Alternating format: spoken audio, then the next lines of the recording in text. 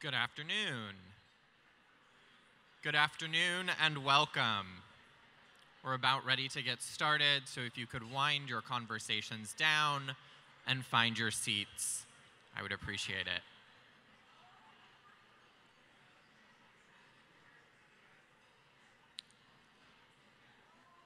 Welcome. My name is Colin Jones, and as president of City Club, I have the pleasure of telling you a little bit more about our organization before we get started. City Club was founded in 1916 by a group of young leaders who felt the city was not responding to the needs of everyday people. More than a century later, we're building on that legacy by bringing together a diverse community of thinkers and doers to spark change across our region.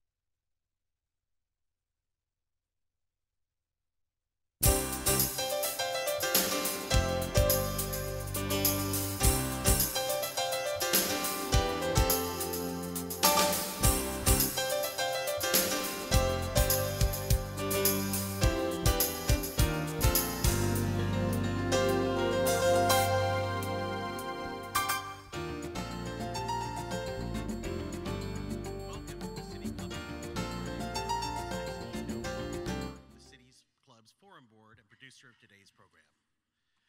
For more than a century, City Club of Portland is where civic-minded people have come together to find solutions to our region's biggest challenges. We're gathered today at the Sentinel Hotel and are joined by thousands of people via X-Ray FM and its radio stations at 107.1 and 91.1 FM, KGW's website, Facebook feed and news app, and Open Signal's community media television stations. We are incredibly grateful for all the work they do to bring Friday Forum to our community.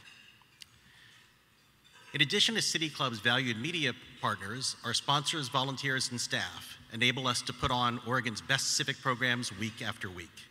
I'd like to thank ARP Oregon, Avangrid Renewables, and SEIU 49 for their generous support of this and all our Friday Forums this fall. Please join me in showing our appreciation to everyone who has made this event possible.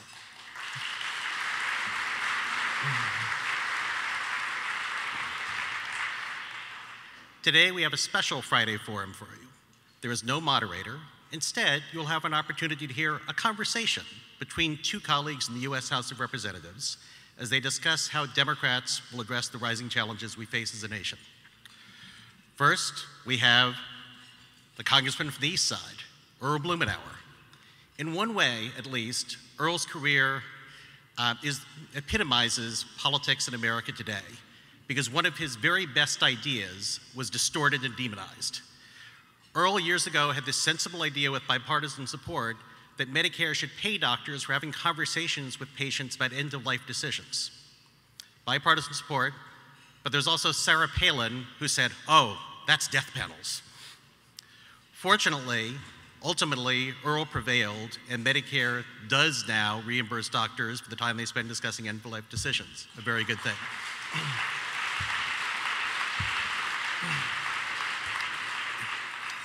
Now, we here, of course, have always known Earl Blumenauer as a transportation wonk, an advocate for bike lanes and for streetcars. But nationally, recently, he's become known for something completely different. It was Peter Tosh who said, legalize it and I will advertise it. And then Peter Tosh died, and a lot of us thought, what's the point anymore? Fortunately, in the past few years, Earl Blumenauer has stepped up to fill the void left by Peter Tosh, going to every corner of America to proclaim that everybody must get stoned.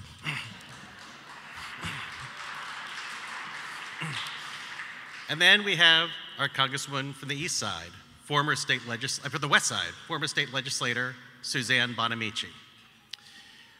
When I look at Suzanne's committee assignments, it occurs to me that if she were in the majority, she'd be ideally suited to restrain this administration from some of its worst impulses. But being in the minority, those assignments must be uniquely frustrating. Suzanne is a consumer advocate. She once worked as a lawyer for the FTC, and she's on the Education Committee, dealing with an administration that thinks the primary job of the Department of Education is to make it easier for private for-profit colleges to rip off students. She's also on the Science Committee, dealing with an administration that thinks that science is a Chinese hoax.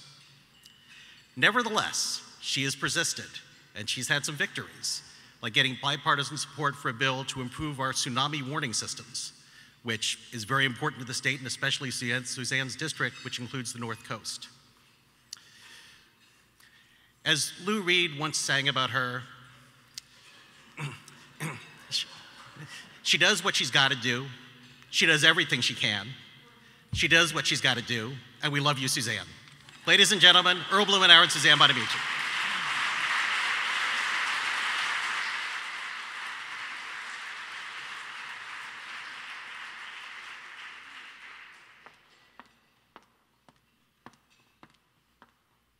Greatest introduction. Thank you, Steve.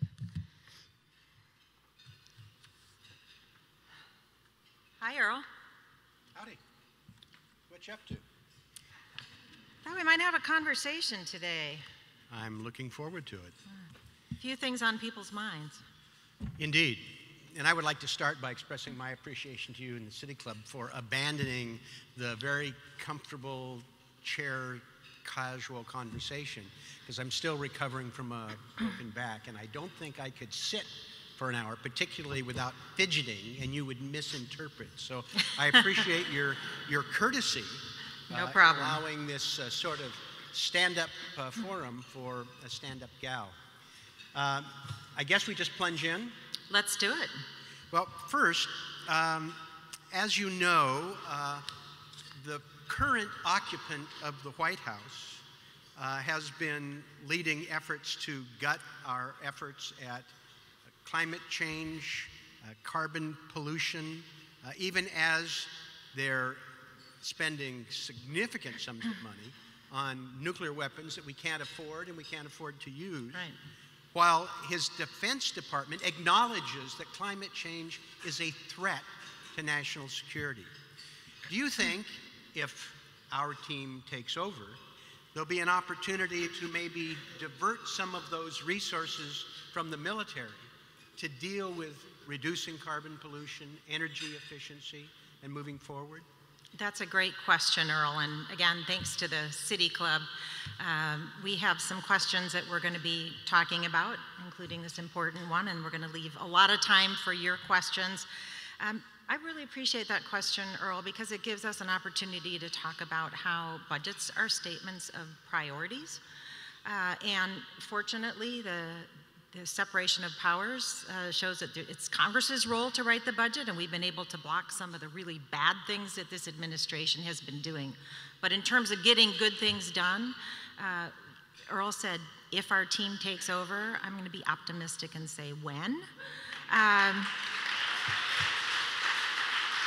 But we know, so you really identified two issues, the very large defense budget and the inability to really take needed action to address climate change, which, as you noted, the military, the Department of Defense, understands is a threat. I served on the Budget Committee my first year in the House. It was a great opportunity to be in the middle of the process and to see how the priorities are made. And I know, because one of my first hearings, and Earl was on that committee at the time as well, one of my first hearings was with the then Defense Head, Leon Panetta, from the Defense Department at the time. Of course, it was the Obama administration. He said, what we really need to keep our country safe is smart investments in cybersecurity and intelligence. And we know that we can make those investments and keep our country safe. But if we don't do anything about climate change, we're in serious trouble, and we know that. The Intergovernmental Panel on Climate Change just put out another alarming report. Here in Oregon, you know, we are doing some great work that we can replicate and talk about back in DC, but the defense budget is enormous, right? And we have to have oversight, and that's something that we also haven't had. Have oversight of where these dollars are going. Because right now we'd be much better off as a country investing in renewable technologies and research and making sure that we are educating a workforce to work in those areas so that we can get to 100% renewable energy.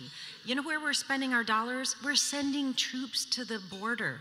We're sending troops to the border because there are women and children fleeing poverty who are heading toward the southern border. That's not a good use of our resources. We need to step up. There are several things that are going to be part of the conversation. There's already a Healthy Climate and Family Security Act that's been introduced. It's a cap and dividend bill. I'm sure we'll be having conversations about that. I mentioned funding, the research we need both at the National Science Foundation and making sure that we have those good investments in renewable technologies, battery storage, all of those topics will be conversations. I'm looking forward to serving on a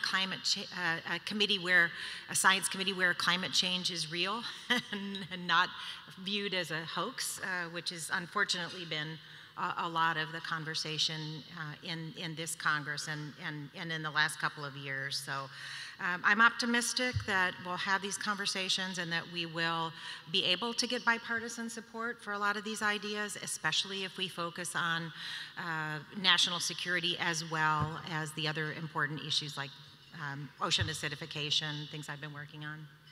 And I know you'll be right there too in that conversation, Earl. All right. I'm going to move on to another topic, housing. It's something that we hear about no matter where we are, not just in Portland, but across Northwest Oregon and Oregon. Affordability is a major issue in other West Coast cities as well.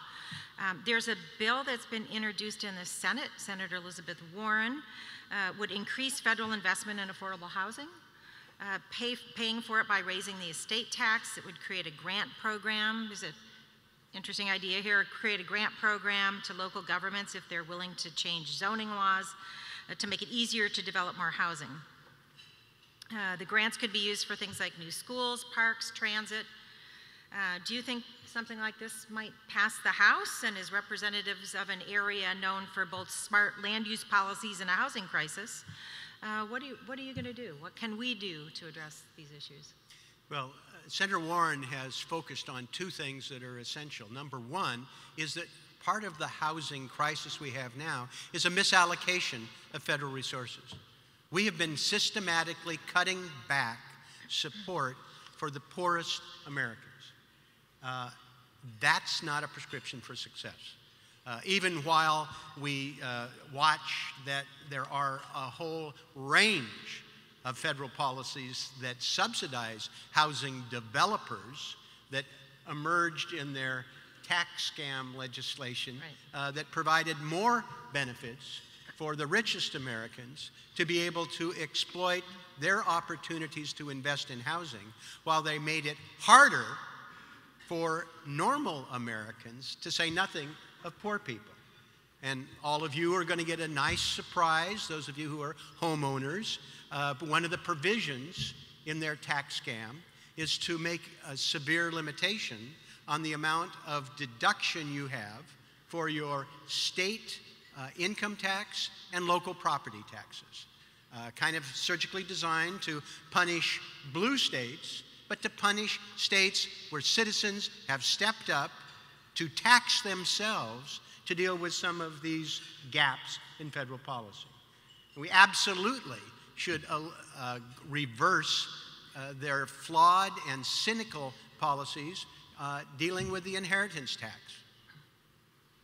There's no reason in God's green earth that we should increase further the deficit by giving, again, benefits for the most privileged when we're not helping people who are really caught in the crossfire of the housing crisis. The notion of including as part of federal policy some grants and incentives for state and local governments that are going to try and increase supply. And part of our challenge is that at times our policies work against ourselves. Now, I believe in neighborhood integrity as much as the next person. I believe in citizen participation. I love what we've done in Oregon with engaging the land use, but we find that in many areas there's severe resistance to increasing the number of units that are available. You know, we're fond of being in the crossfire, fond of saying people are only opposed to two things: sprawl and increased density.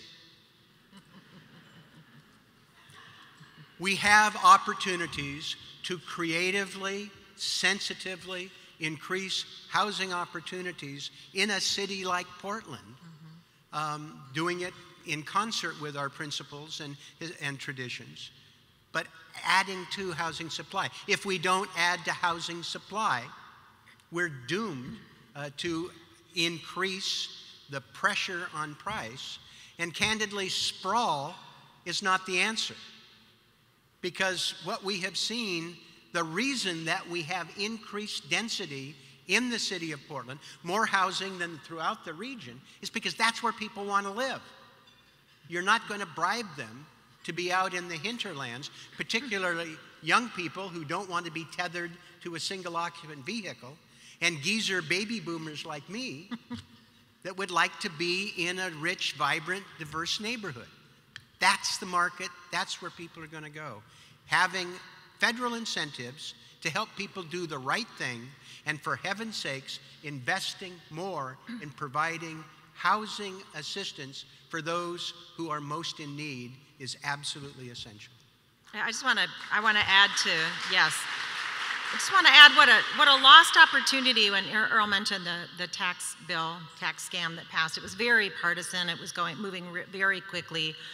Really no opportunity for input. We could have done so much more with earned income tax credits and low-income housing tax credits and community development block grants and all of these policies that would help, not with housing, just housing, but also lifting people out of poverty. Really lost opportunity. I hope we can fix that when we go back. Earl. Ma'am, if Democrats, or when Democrats, I don't want to jinx it. I mean, I like the way it's going, but I remember 2016. But if Democrats are successful, as most of the projections are now, it will be because of women voters and women candidates.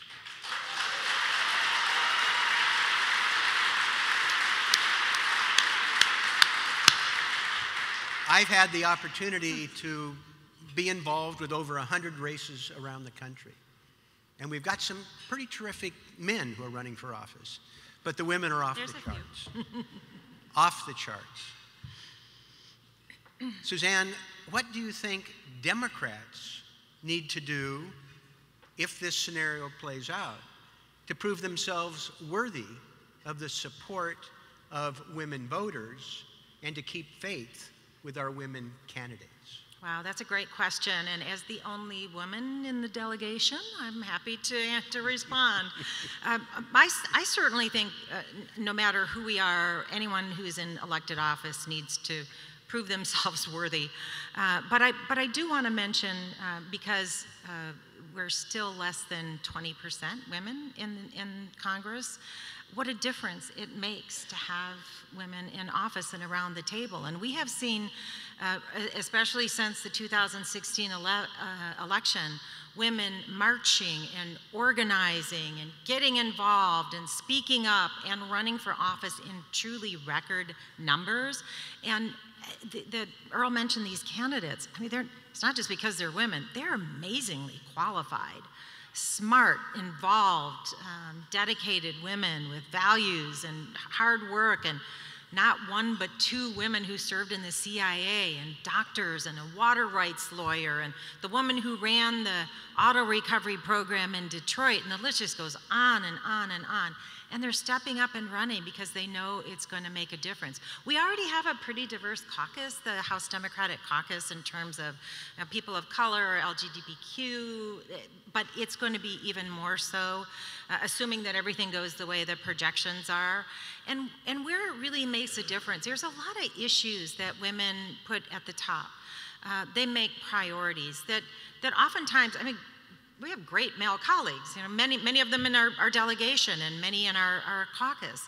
But issues like paid family leave, like affordable child care, like equal pay for equal work. I mean, those are issues that women, access to reproductive health care, those are issues that women put at the top and make sure that they are on the list to be part of our agenda and our policies. So I'm thrilled that there are so many women running and look like they're going to win, and it also serves as a model for young women. I serve on the education committee, and I really like going to schools. I have 25 school districts in the congressional district I'm honored to represent. And for girls to be able to look up and see that women are leaders as well, that's really going to make a difference in the long term. So thanks for the question, Earl. All right, Earl, something you know about. So infrastructure. Now, the president promised to invest in infrastructure, right? I know we've had a couple of infrastructure weeks, but we haven't really seen an infrastructure bill.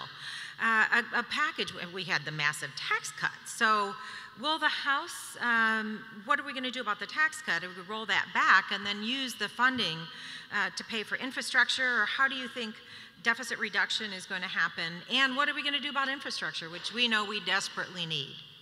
And Earl has all the answers. Oh, well, what a surprise question. Let me think. Well, first of all, let me say that I am excited that our friend and colleague, Peter DeFazio, is in line to chair the Transportation and Infrastructure Committee.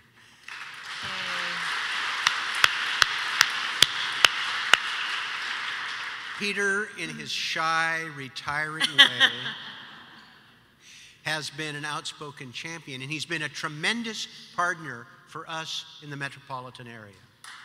He streetcar, bikes, light rail, Peter has been somebody who understands and has been here with us. He will provide energy, vision, and focus to that committee.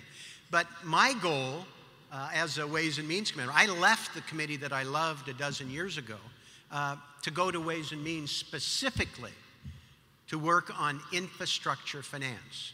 Everybody says they support it, but when it comes time to pay the bill, they start mumbling or running away. And we can't do that. First of all, it's important to me that we move forward in a way that does not add to the deficit. We've been knocking over tin cans now, looking behind seat cushions, borrowing from the Chinese for inadequate infrastructure investment. That needs to stop. And the way we do it, and it's something I've been working with the Democratic leadership, with Richie Neal, who's in line to be chair of my Ways and Means Committee, with Peter, is to develop a subcommittee on Ways and Means that is dedicated to infrastructure finance. Since the Republicans have been in charge, this is 4 days shy of 8 years, they have had 404 committee hearings for Ways and Means. And in that almost 8 years, they found time for one witness to speak for 5 minutes before they went back to repeal Obamacare again. Our proposal is to dedicate that subcommittee to listening to what Americans want to do. Now, I caused a little ripple when I introduced the first legislation in 24 years to raise the gas tax. But you know, recently, the U.S. Chamber of Commerce has proposed a 25-cent a gallon gas tax increase. And they couldn't find time to hear them. Or the truckers who pay almost half the bill. No time to listen to them. In that time, 33 states have put together bipartisan proposals to successfully raise infrastructure funding. If we're in charge, I'm committed to our listening to the American public about what they want, what they need, what they're willing to do, and then work with them cooperatively to meet those needs, to give Peter $1 trillion or $1.5 trillion without increasing the deficit. And if 33 states can do that, I'm convinced under Democratic leadership, we can do that in the House of Representatives. Yay! Look forward to you chairing that subcommittee, Earl. Now, I did mention our colleagues seem to be obsessed with repealing Obamacare. Something like 75 votes in the 8 years. That's their mantra. That was their agenda for the 8 years they've been in charge. They appear to be somewhat defensive about that now. They do, indeed. I think they found out that their constituents might not like Obamacare, but they really like the Affordable Care Act. Yeah.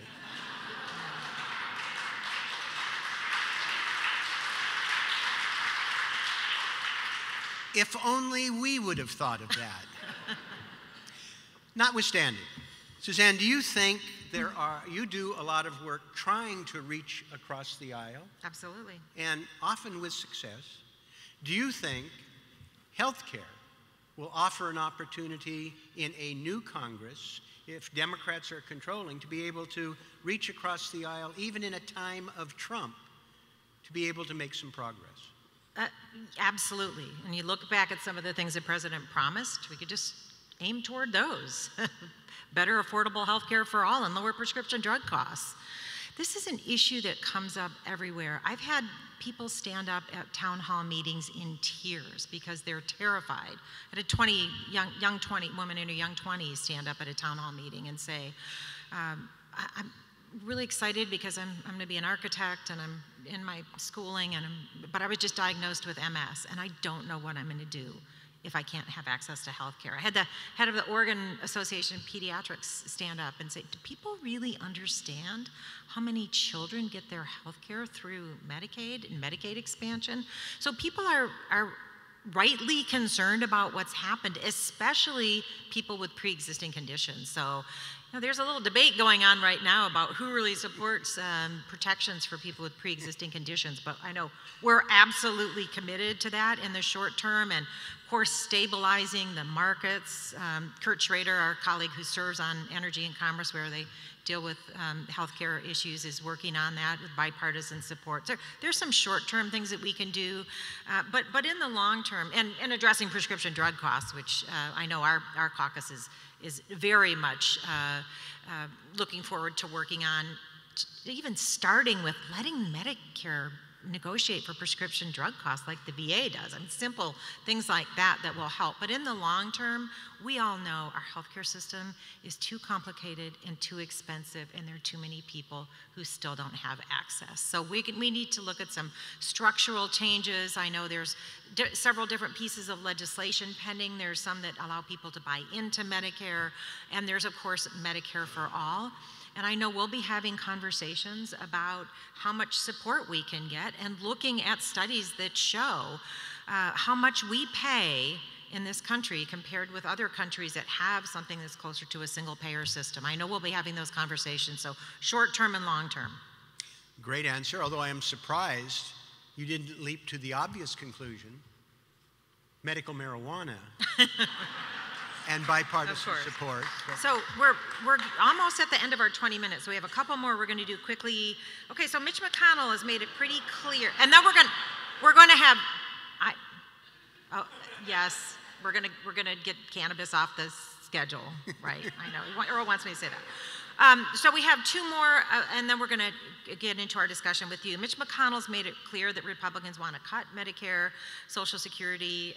Might you propose raising money to preserve Social Security by ending the tax exemption or raising or lifting the cap on Social Security? Well, the short answer to this, absolutely, there's an opportunity for us to refocus attention on that fundamental safety net. Social Security, Medicare, and Medicaid are foundational. And we're going to hold Trump accountable for the statements he made during the election that he'd protected. Raising the cap on Medicare, on Social Security earnings is an obvious one. We're facing, in 14 years, about a 25% cut in Social Security. Unacceptable. If anything, we should be looking at increasing benefits, because this increasingly is foundational for Americans, as we see with the assault on organized labor, the benefits in terms of pension plans. Social Security is going to be even more important in the future. Raise the cap, enrich the programs, fight to the death to protect of Medicare and Medicaid. Right. Earned benefits. Now, immigration appears to be in the news. Every time this guy loses some traction, he gins up. The threat now to send troops to the border because there's a ragtag group of a few thousand desperately poor people slowly walking towards our border. I think the rate they're going now, it'll probably be the 4th of July, but that's too late. Suzanne, in terms of the hateful rhetoric we see, in terms of how it is being woven in to campaigns across the country, and the continued failure of Congress to be able to enact comprehensive immigration reform, do you think we have an opportunity to do something if we're in the majority? Yes, absolutely. The immigration system is broken, and we see that and we hear that on a daily basis from people we talk to, whether they be dreamers who are here in this country contributing, whether they be families that are torn apart. We just helped, my office staff is here, yay, Team Bonamici. We just helped a 12-year-old girl here in Oregon who was diagnosed with terminal cancer. One parent in Oregon, one parent in Mexico, and her visa was denied, so she couldn't see her say goodbye to her other parent. So we helped get her to her parent. But day after day, there are cases like that where families are separated, and of course it's horrific intentional separation of families at the border. That's not who we are as a country. It is so wrong. It absolutely has to stop. So again, there's short-term and long-term things we can do. We have to pass the DREAM Act. And we were really close to doing that, really close. We have to do that. That's one piece, but we desperately need comprehensive immigration reform. There was a bipartisan bill that passed the Senate in 2013. House was never allowed to vote on it. They're just story after story. We don't need these troops down at the border. It's absurd. Looking forward to the oversight on that one. How much are we spending on that? We can bring back the family case management program that helps families who are seeking asylum. It was a very effective program that worked. And reunite these families. I mean, I remember the day I got to meet baby Fatima, the little baby from Iran who desperately needed heart surgery. And of course the administration said, no, she can't come to this country because she's from Iran. It was horrific. And we caused a fuss and got her here. She got her surgery at OHSU, and her dad brought her into the office. And it was so meaningful, but it shouldn't take a congressional intervention to make sure these families stay together. So again, short-term things we can do with DREAM Act, but we absolutely need comprehensive immigration reform. Okay, Earl. In 1993, most House Democrats opposed NAFTA. The party's still pretty divided on trade, as we saw over the last several years. Since Democrats have been in the minority, there hasn't been much focus on whether Democrats agree with the president on trade policies. It's going to be hard to avoid the question because, of course, we live in a very trade-dependent region. How do you think this question is going to be answered? What's going to happen with trade? There's so much uncertainty out there right now with tariffs and retaliatory tariffs and people not knowing what's happening. What's your prediction? Well, the answer is not to pick a trade war with two of our closest allies and our largest trade partners, Mexico and Canada. Insane. It's not to slap retaliatory tariffs based on national security provisions that have raised the cost of manufacturing here in Oregon. It's not to inject more uncertainty.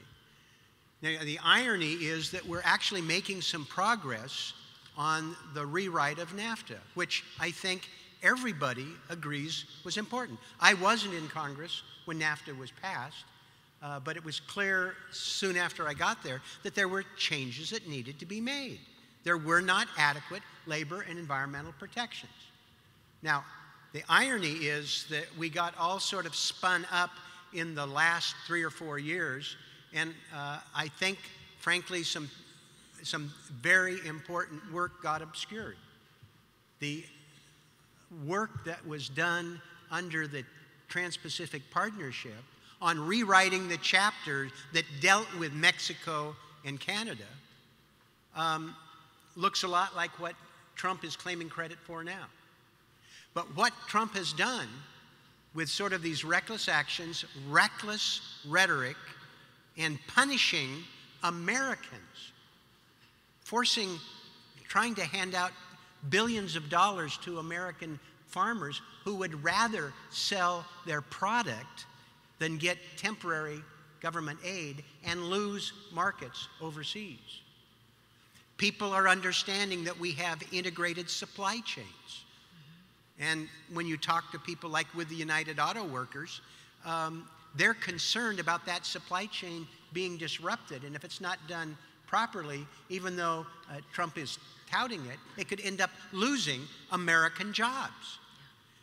I think what Trump has done is bring together Democrats to have some very interesting conversations with our partners in organized labor, in the environmental movement, and business, where I think there'll be a foundation that we can go forward more thoughtfully and productively. One of the things I found, despite some of the controversies, when I met with people and we dealt with specifics, we found that there was a lot of common ground in terms of being able to have those increased standards. I think we can build on that, and Trump has given people an opportunity to understand ways to do it better. Thanks, Earl. I just want to add to that, I represent Yamhill County in addition to part of Multnomah County, and in addition to wine, there's also a lot of hazelnuts down there, and they're now hit with a 65% tariff. These are family farms down there, so we need to fix this. And we need to answer some questions. Wonderful. Thank you. For our radio audience, this is City Club of Portland's Friday Forum. I'm Colin Jones, president of City Club. We've been listening to a conversation between U.S. Representatives Suzanne Bonamici and Earl Blumenauer, and we're going to turn now to the audience for questions. I'll be your moderator for the Q&A portion of today's program. Everyone watching or listening today is welcome to ask a question. If you've written a question on an index card, now would be a good time to hold it high for City Club staff to collect. You may also submit questions via Twitter using the hashtag FridayForum. To City Club members who would like to ask a question at the microphone, where is the microphone? Right here. Please identify yourself as a member and ask one question in 30 seconds or less. I will add that I am a big fan of dialogue, not monologues, and would encourage you to perhaps in your first or second sentence include a question. And so we will start there. This is on. Thank you. Thank you, Anthony Petchel, City Club member. Thank you both for your service to Oregon and to our country. I work for an affordable housing organization, Reach Community Development, and one of the largest drivers that we see and we know exists in the need for affordable housing is income inequality. You already addressed Social Security. Could you talk to possibly raising the minimum wage and other things that you could address income inequality through? You want to start? Well, first of all, we ought not to erode the basic protections we have now. The anti-union bias of this administration undercuts some of the basic protections that people have. Absolutely, there should be an increase in the national minimum wage. It's been frozen since back more than 8 years ago when we were in charge, and they've refused to adjust it. There's also things that need to be done that are worker protections. The Obama administration established new thresholds that for the classification of whether or not somebody's managerial that fell under provisions that dealt with paying things like overtime. And the Trump administration rescinded it. But first and foremost, it deals with value added. We ought to work very hard on that infrastructure agenda because that's the quickest way to create hundreds of thousands of family wage jobs in every community in this country with a wide range of skills that are available. It's not rocket science. It's basics. Allow people to organize, do not undercut their protections, have the federal government model that behavior, and everybody get behind it. Anything to add to that? Well, I just wanted to add that, the Education and Workforce Committee, when the Democrats are in the majority, is called the Education and Labor Committee. And Earl's right that there have been constant attacks. And we know the role of the labor movement in building the middle class. And it's pretty obvious that wages have not kept up with costs. It's my understanding that in the Portland area, for a one-bedroom apartment, somebody making minimum wage would have to work more than 80 hours a week to afford it. How is anyone going to be able to do that? So we need more help. I mean, I don't think anybody's at home at HUD right now. I don't think they're really doing what they need to be doing to make sure that we're getting the support, especially for low-income people. I also wanted to add real quickly, too, that the student loan debt crisis plays a role as well, because there's so many people who are strapped with significant student loan debt that they find it hard to afford rent, daily costs of living. So in the Education Committee, we're committed to addressing that, both short-term for people with existing debt and long-term for making sure that everyone has access to debt-free higher education.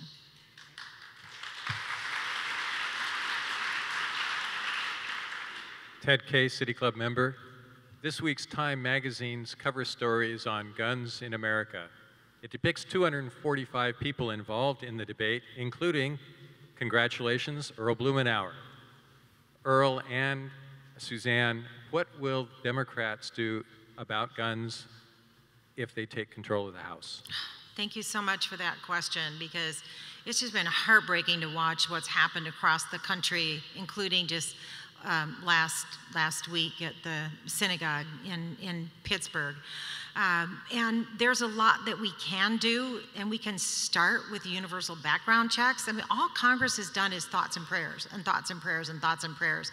And so I'm a rule abider. I follow rules, but I broke the rule in the House when I sat on the floor, led by Congressman John Lewis, and a civil rights icon, when after yet another mass shooting, Congress wasn't doing anything. So we can pass, starting with, at the very least, universal background checks.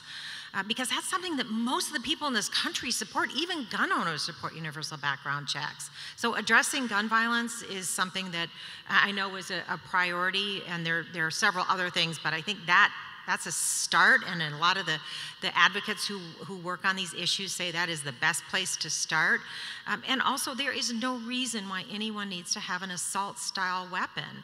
It makes no sense for someone to be able to walk into a movie theater or a school. I mean, I've had students tell me that they walk into a classroom and the first thing they do is try to figure out where they can hide or how they can escape in our schools. It's unacceptable. We have to do more, and I know that Earl and I are committed to working as hard as we can on that. Ted, I appreciate you raising that. One of the things that's going to happen, I will tell you, is these people that I'm working with around the country are speaking out in their campaigns about gun safety. Some people are forming a campaign theme around it. I am proud that Democrats from coast to coast are willing to speak out and not be afraid of the NRA. These people are going to make a difference. Part of what's going to make a difference, though, is what we do at the state and local level. The ballot measure in the state of Washington. The notion that somehow we have to accept as inevitable gun violence is fatally flawed. We have seen states, and I'm proud we've done a little bit here in Oregon as well, states that have stepped up and increased their gun safety protection have less gun violence. It works. And I am hopeful that we will continue that two-pronged attack, having people of courage speak out in their campaigns and be held accountable, and continuing our work at the state and local level, because this is a public health crisis, and it needs to be addressed like a public health crisis. There's no magic wand, but there are hundreds of solutions that have been tried that make a difference, and we just need to continue with education, with enforcement, engineering, and not quit until we win. And just in case Secretary DeVos is listening, arming teachers is not the answer.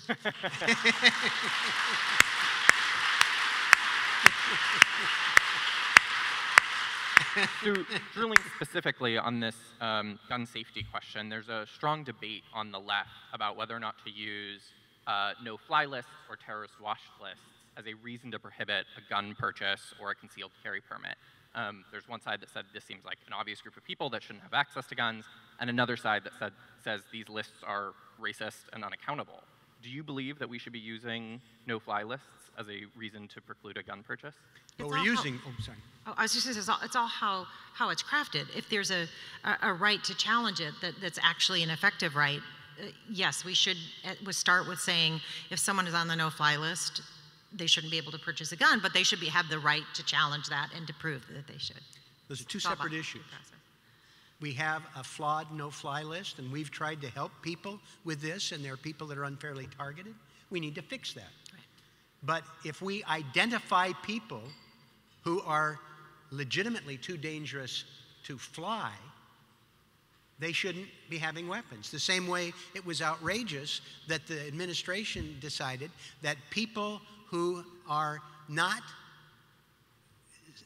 competent to manage their own finances and affairs should be able to purchase firearms.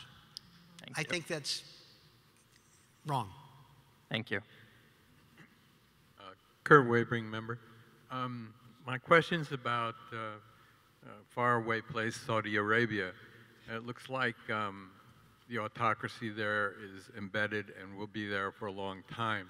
It has a tremendous influence in all parts of the Middle East, and I'm wondering what your take is on what we should do as a country to deal with Saudi Arabia.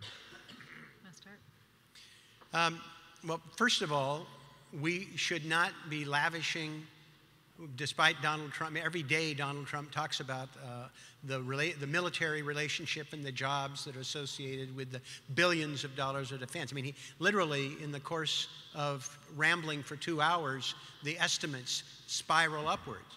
We should stop arming Saudi Arabia when they're participating in the worst humanitarian crisis in the world, in Yemen. It just ought to stop.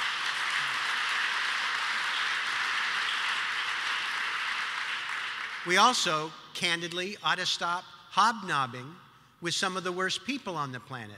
Kim Jong-un, let's celebrate what's going on in Brazil and in the Philippines. We ought to have some moral clarity about what we stand for, and I think it should start with Saudi Arabia. I know that's a very complex situation, but empowering somebody, we've had some demonstration about how ruthless they are, taking an American resident, killing and dismembering him, and then having an excuse of the day. That's not a stable partner, and that's a key to more instability in the Middle East. I just want to add that when Jamal Khashoggi was murdered, the president should have said, that's wrong, it's unacceptable, and we're going to do something about it. And his message was weak, and that's a problem. And I agree with Earl that it's a complex situation, but we're not getting the leadership and the values that we need, which is connected, I think, to the assault on the press, but that's another topic. Thank you for your question. We'll take one from the cards. What are you going to do about attempted removal of rights for trans people through the attempted change of Title IX regulations? Oh, thank you. We're working on this right now and speaking out about it. I was just in McMinnville a couple weeks ago, and an administrator from the McMinnville School District came up to me and said, you know what our top issue is? And I think she's going to talk about funding or overcrowded classes. She said, it's the administration's policy on trans children. And she said, our kids don't know where they're supposed to go to the bathroom, and that's in McMinnville. And so when this is affecting students and people across the country, we need everybody to speak out and say we value who you are. We accept. I mean, this is the United States of America. Our values are for equality and respect for people, regardless of who they are, who they love, how they identify. So continuing to speak out, but especially with the policies that they're trying to redefine gender. It's like they don't get to do that. So we're fighting that. And taking Oregon values there and making sure that everyone, this is already, as we know, an at-risk population, especially with trans youth. And sending that message that we don't accept them, or they can't be who they are, or that we're going to let the Trump administration decide where they go to the bathroom. It's completely unacceptable. So we're going to be working on it both in the committee, and I know my office is doing things on sending letters and calling them out already, even before we're back there to work on the policies. It's wrong and it's discriminatory, and it has to stop. And this is one of the biggest differences you're going to have with Democrats in charge of the House of Representatives. We will be able to have committee meetings where we set the agenda. Trump makes an announcement about transgender people serving in the military or trying to deal with the definition issue. We'll have a hearing. We'll be able to subpoena witnesses, make them testify under oath, be able to expose how shallow and flawed, and in some cases illegal, if not unconstitutional, their policies are. And that's going to be a big change. Thank you. Good. Kathy Moyd, member of City Club. I want to first thank you both for your strong support of taking action on climate change and ocean acidification. I was wondering, given the fact that the military has declared that climate change is a national security issue, is there any possibility of getting Republican support for taking part of the bloated defense budget and applying it to giving DARPA money for doing research on renewables and allowing, Eisenhower built the interstate highways Thank as a you. military. Can we get them to do infrastructure support Yeah, there was to help with climate change? Yes, Yes, thank you. Thank you for your question. In 2014, the Department of Defense made this finding that climate change is a national security issue. And so I know you mentioned ocean acidification. I have a bipartisan bill to address ocean acidification so that we can find on some of these issues the alga blooms issue, which is also really serious. I have a bipartisan bill on that as well. So we'll continue to try to find bipartisan support when the Democrats are in the majority in the House. I'm interested in making sure that bills actually pass both chambers and get signed into law or become law. So we're still going to have to work to get bipartisan support, but setting the agenda is really going to make a difference on issues like ocean acidification, algal blooms. I'm convinced we will find that bipartisan support. It's really critical that we do. So we'll take one more from the cards. How many of the solutions that you've been discussing can get through a Senate with Mitch McConnell still in charge? A number of them. Part of the problem is that we have not been able to use the power of the House to set the agenda, to build the record, and move things forward. We will have that. And there are people in the Senate who are not spun up on this. There are fewer of them than there used to be, and we're going to lose some more. But there are people who, and if we change the narrative, if we spotlight it, and if we take these incremental steps, like we were talking about in gun safety, like what will happen in some of the things Suzanne's talked about with climate, infrastructure, there will be Republicans that will join us. I absolutely agree that many of these issues, and if you look at what people are talking about across the country, it's not just here in Portland or on the left coast that people are talking about access to health care or prescription drug care costs or gun violence. Some people are saying, millennials don't vote. Have you seen the Parkland, Florida high school students and the work that they've been doing, raising awareness across the country? A lot of these issues are going to be supported by most of the constituency of a lot of these new members who are joining us. So I'm excited that we're going to get them through the House, but also be able to get bipartisan support in the Senate. Infrastructure. Healthcare,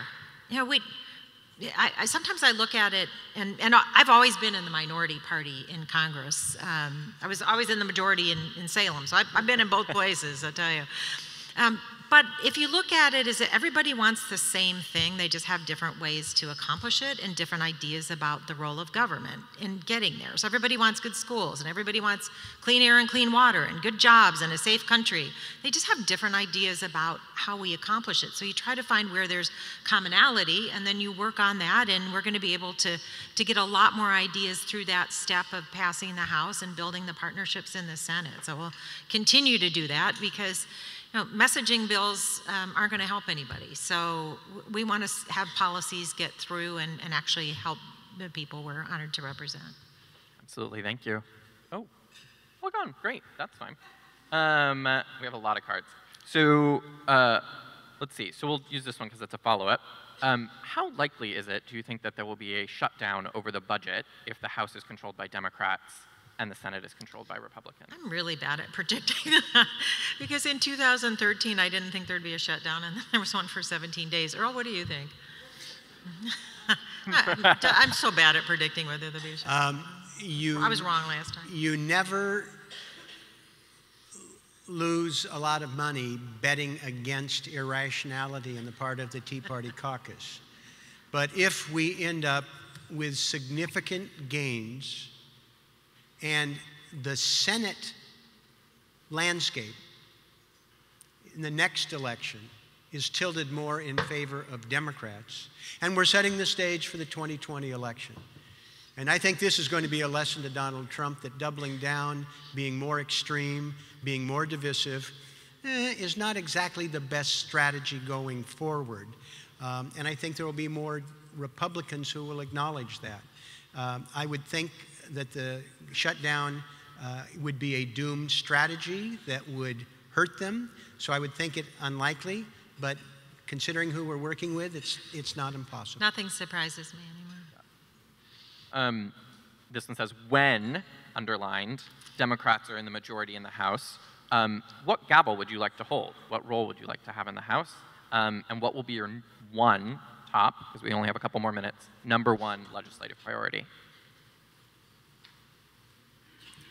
Well, I mentioned that I've been working on this infrastructure finance mechanism in Ways and Means, and that would be a subcommittee that I would like to chair, and I think I could do some interesting things with it.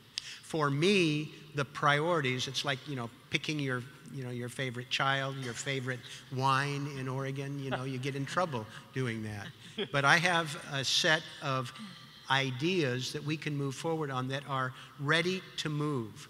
I have a range of things, for example, fixing the failed prohibition of cannabis. It's not the #1 priority, but it's something we can move forward that would have significant benefits. The infrastructure piece, we have some bipartisan health care. We can do more than one thing at once, and I think everybody ought to have a short list of things that can be done in the first 8 months that bring people together rather than divide them. Well, thank you, and I've been the ranking Democrat on the Environment Subcommittee and the Science Committee, and I'm committed to continuing that work and expanding what we've been doing to address climate change. But I'm also committed to education, so I'm not going to limit mine to one either because it's too hard to do that. And because we got rid of No Child Left Behind and have the Every Student Succeeds Act, we really need to turn our focus to affordable higher education and the education and workforce opportunities that are there. I mentioned earlier, so many students are strapped with so much student loan debt, and we need to make sure that there's a path for everyone who wants to go to college, that they're not forbidden from doing that or kept from doing that because of debt. So debt-free higher education and the role of education in providing a better future is something that I truly believe in. So I'm going to keep working on that as well. For the newest member of my Bonamici team, Mika, who's here, who's just a few months old, and we want a better future for the people we represent, and that means great schools and great opportunities and a clean environment. Wonderful. Thank you.